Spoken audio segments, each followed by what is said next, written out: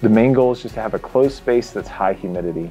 It is basically just a tint. Mylar coating, so it reflects all the light and it helps keep the humidity high.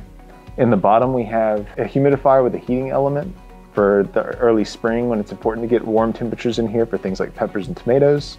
I do like having the lights as an option in here in the top couple rows because some of the things like our eggplants and tomatoes are going to benefit from having some additional light. I got shelves from Lowe's, LED lights from Lowe's. The LEDs are important because they don't put off a lot of heat. It's still not going to get really above like 75, maybe 85 if I had it all zipped up. I also keep a humidity and temperature monitor, so this will give me a high-low of humidity, high-low temperature. Bottom watering trays, because we're inside a building, I will fill it up on Friday and I don't even have to think about this whole setup until Monday.